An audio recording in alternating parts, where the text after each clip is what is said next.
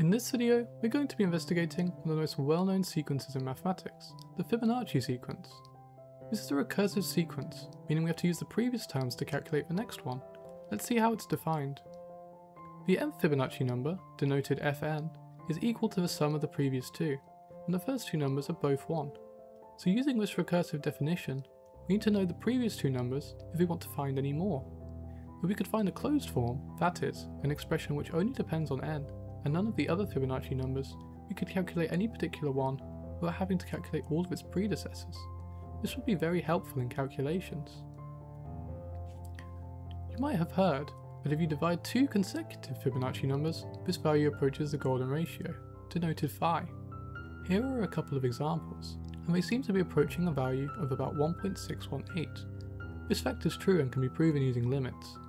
Let's explore what this means for large Fibonacci numbers. If we take x to be a very large Fibonacci number, we know that the next one is approximately phi x, and the one after that will be approximately phi squared x. However, we also know that the sum of these two should equal the third. This gives us x plus phi x is approximately phi squared x. As x grows, this will become equality. We can also divide by x on both sides, giving us 1 plus phi is phi squared. This reveals a very interesting property of the golden ratio, that squaring it is the same as adding 1.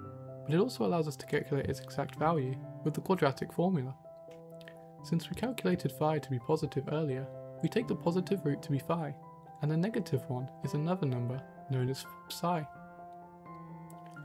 Since we can approximate Fibonacci numbers by multiplying by phi, naively we might try to approximate the nth Fibonacci number by powers of phi. f2 is 1, so f3 is approximately phi, and f4 is approximately phi squared, and so on. This reveals the approximation Fn is approximately phi to the n minus 2.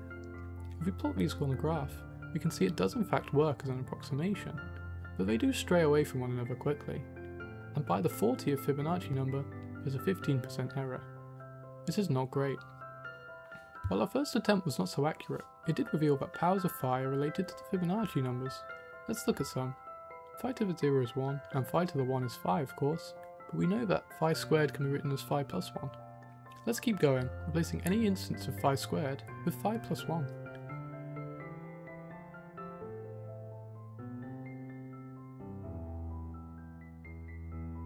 Have you noticed the pattern? The coefficients here match the Fibonacci numbers exactly, with the integer part of the expression being 1 earlier. You can prove this fact with induction, but this is a pretty standard induction proof, so I won't go through all the details. We can see that we can write phi to the n as fn times phi plus fn minus 1. We can find powers of phi numerically, but we can't rearrange this expression for fn since there's two Fibonacci numbers. Remember our other solution to our quadratic from earlier, psi? Since we only use the relation phi squared is phi plus 1, which is also true for psi, everything we just did for phi holds also for psi. This gives us two relations, and therefore we then do simultaneous equations to eliminate fn minus 1. And we can rearrange this for fn. This gives us a formula for fn in terms of powers of phi and psi, exactly what we were looking for. Now we can calculate whichever Fibonacci number we want, just by plugging values into this equation. You may have noticed also that this expression doesn't limit the type of number we input. For instance, we can easily plug minus 1 in for n, and find the minus first Fibonacci number. Interesting. Furthermore, there's nothing stopping us from putting numbers which aren't whole into this expression. Like 1/2. Well, almost nothing. If we try plugging in 1/2, we notice that since psi is negative, we have the square root of a negative number, which famously does not exist in the real numbers. We can broaden our scope to the complex numbers by letting the square root of minus 1 equal to I. This allows us to find the 1/2 Fibonacci number.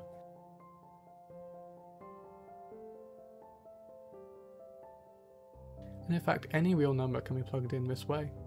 This is the complex plane, and we can plot complex numbers here by plotting their real part as the x and their imaginary part as the y. If we plot all the Fibonacci numbers, even the fractional ones, we get this beautiful curve. If we never tried to calculate the Fibonacci numbers this way, we never would have found this curve or any of these fractional Fibonacci numbers. Thank you for watching my second video on this channel. I hope you enjoyed, and since you watched all the way through, please like and subscribe. If you want me to cover another topic, leave it in a comment down below. Thank you.